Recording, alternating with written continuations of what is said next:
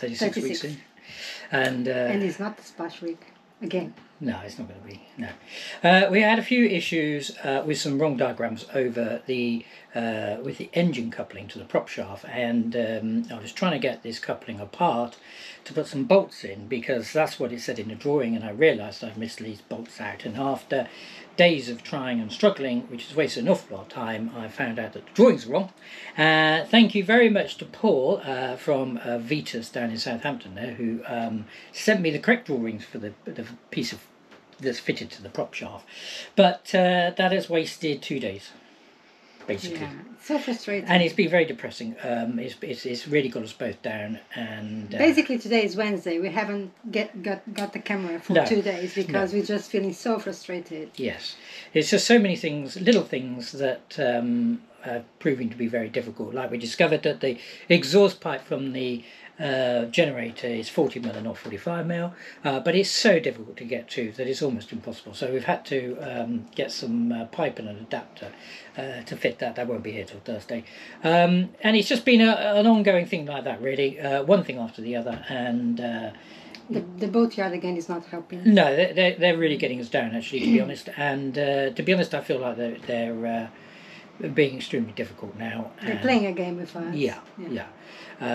So they've taken some of the bits away for the heater, and they won't give us some back, basically, and they won't do the job, and they won't fit the rest of the diesel system. And we've been waiting for this diesel system since October, and it's right up to the point where we want to go in the water, and they still haven't done it. And to be honest, we paid for it, what, 2 months, 3 months ago, and it just isn't good enough. And they're treating us very badly now, but we're going to get over it, and we're going to either go and buy another part and rebuild it to them or something, or see what happens, and we will get there, if not this week, shortly.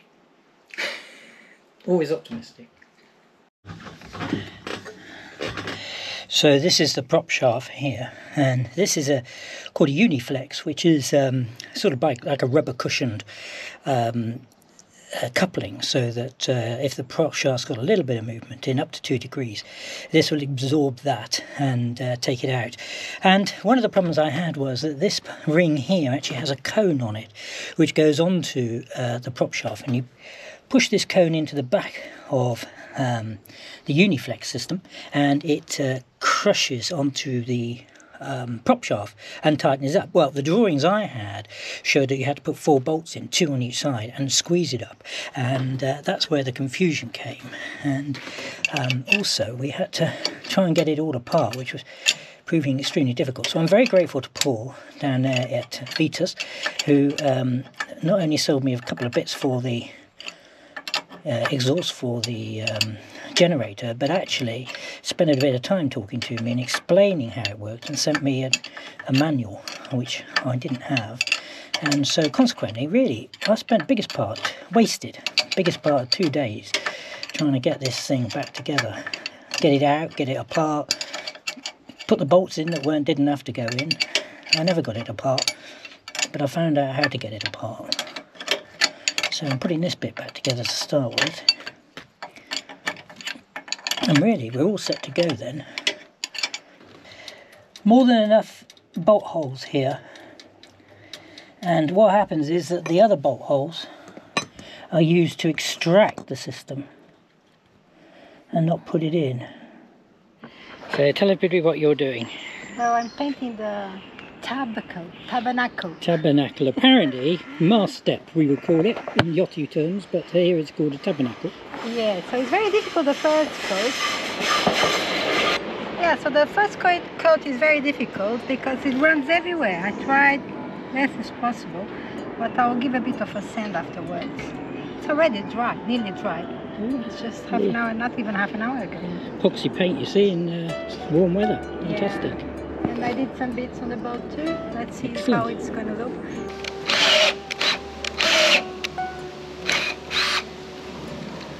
It's all a bit untraditional, but this won't grip the bits any longer, the taps, so I'm struggling here. But I think these are the last holes like this that I need to do.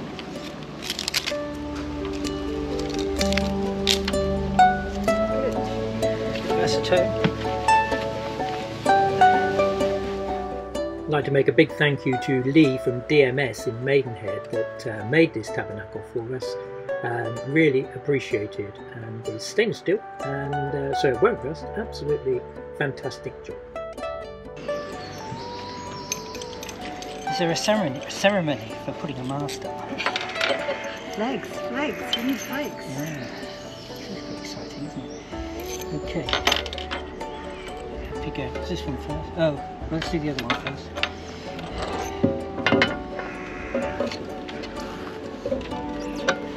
I can't see anything. Oops, sorry.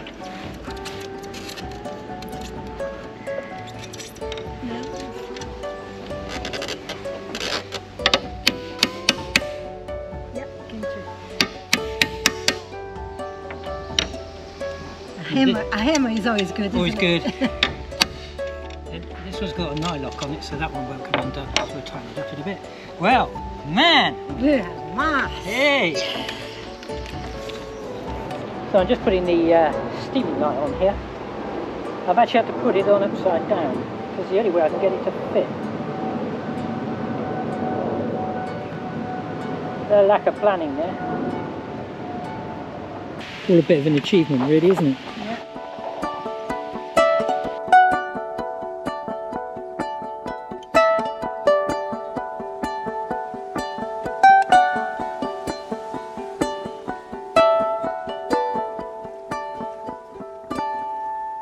Just putting down on the calendar the last things we have to do. Now is really ticking boxes on the last things to do. I reckon after Thursday we won't have really anything else to do on the boat.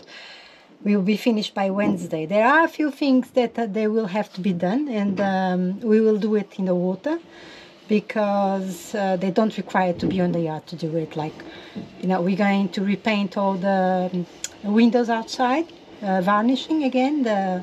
We always said we would do that at the end, and we are going to do it, but we can do in the water on a nice day. Just, you know, we have the portable sander, so it will be easy and much better to do if you are rested. It's just, you know, just like something to do on that day.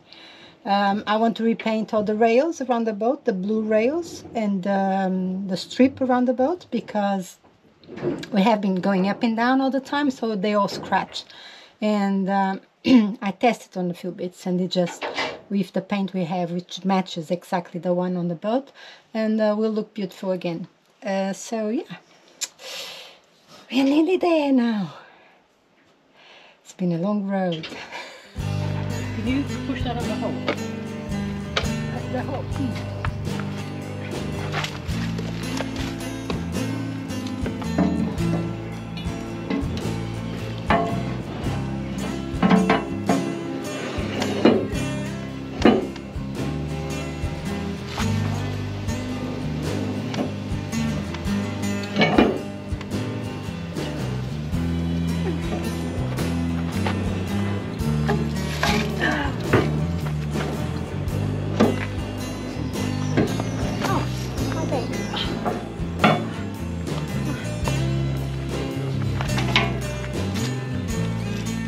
Okay.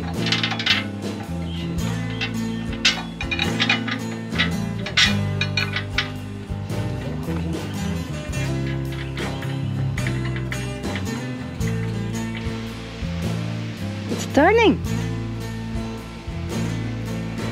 It's turning.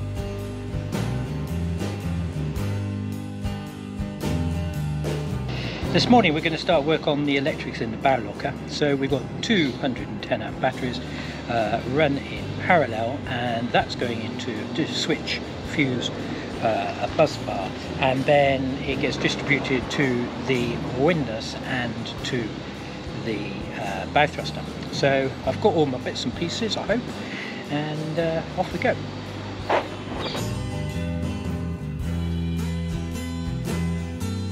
Here we are. It's not the biggest space in the world.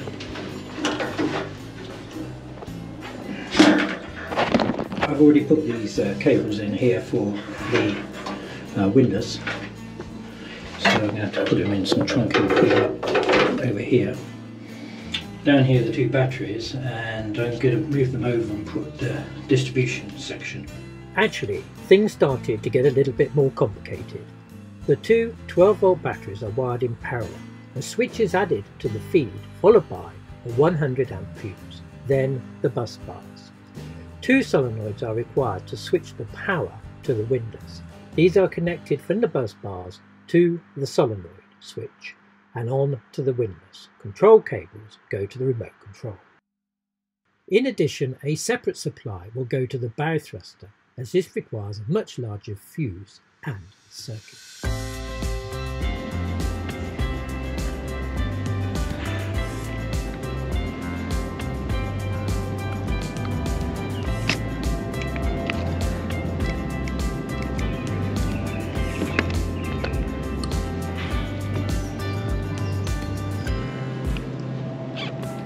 I bought these for the catamaran in case I needed to, we lost the rig in a gale or something and I had to cut it away.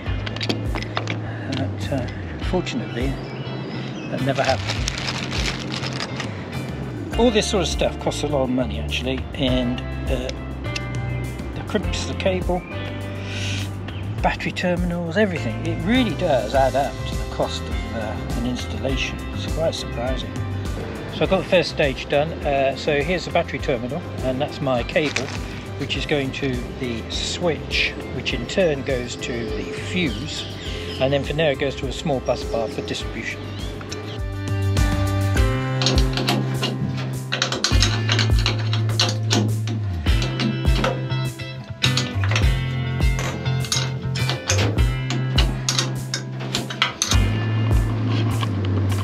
So I've crimped all these connections.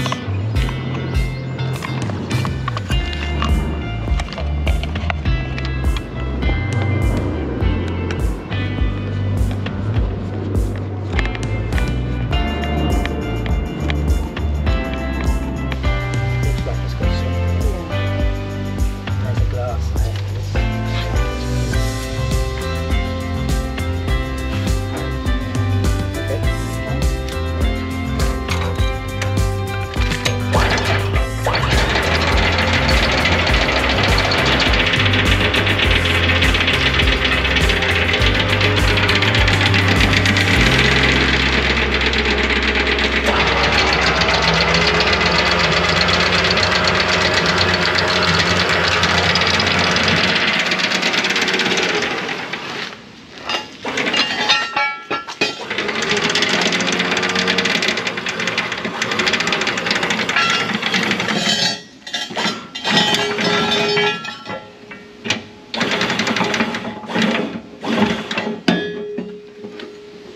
Go.